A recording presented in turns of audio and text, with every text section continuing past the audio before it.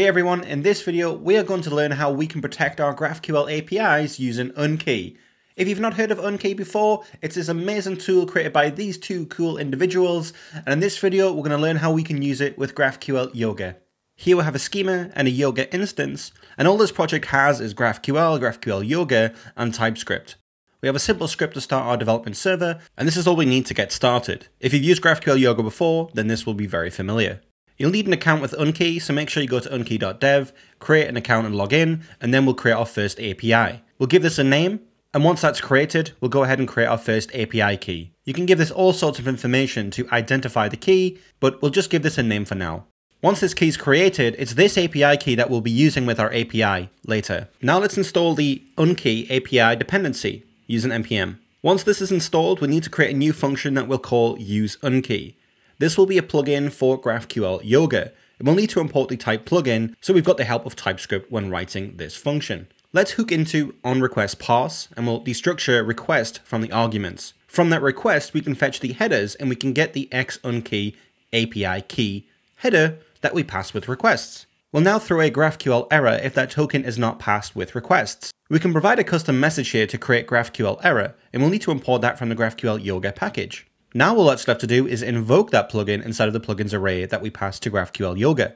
You can also configure and pass your own options to this function, but in this example, we don't need it. Now let's begin our server using npm run dev, and then we'll open the graphical on port 4000/GraphQL. We can see here that we have an error fetching schema, and this is good. This is telling us that our plugin is now working. If we make a GraphQL request and fetch the hello field, we can see here that no API key is provided. But if we pass along the header, xUnkey API key, and pass a random value for now, we should be allowed through. So we can check API keys or actual API keys provided by Unkey, we'll need to import verify key from the dependency we just installed. Then inside of our plugin, we'll need to await verify key, passing in that token, and then from that we can destructure result and error. If there is an error though, we'll need to throw a new GraphQL error, so when we make a request to our GraphQL API, we get that error returned to us. Finally, if the result from Unkey is not valid, we'll also throw another error.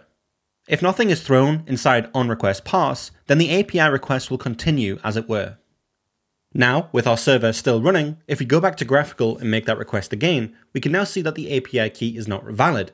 That's because we passed hello world. If we go back to Unkey and we copy this API key and provide this inside of the headers, we'll now see the result of that query. We can also see in the dashboard for Unkey the amount of keys that we have and how many successful verifications we have. Unkey has many other things available to offer, such as analytics, rate limiting, and so much more.